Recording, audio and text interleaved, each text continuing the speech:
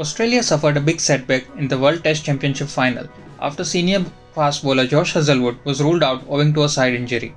Michael Neser has been named as a replacement instead. Sri Lanka defeated Afghanistan by 132 runs in the second ODI and levelled the three-match series. Wasim Akram has heaped major praise on Shubman Gill and claimed that bowling to him is similar to going up against Sachin Tendulkar. Litton Das is all set to lead Bangladesh in their upcoming one-off test against Afghanistan. Talking about the Ashes, Stuart Broad said, "No anxiety leading into the Ashes. Very comfortable with what I am doing right now." Indian cricketers Virat Kohli, Suryakumar Yadav and Shubman Gill were in attendance at Wembley to watch the FA Cup final between Manchester City and Manchester United in London on Saturday.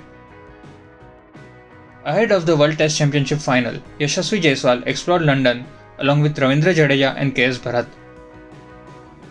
Pat Cummins said that IPL has changed the dynamics and that the monopoly international cricket had over cricketers has been broken by franchise cricket.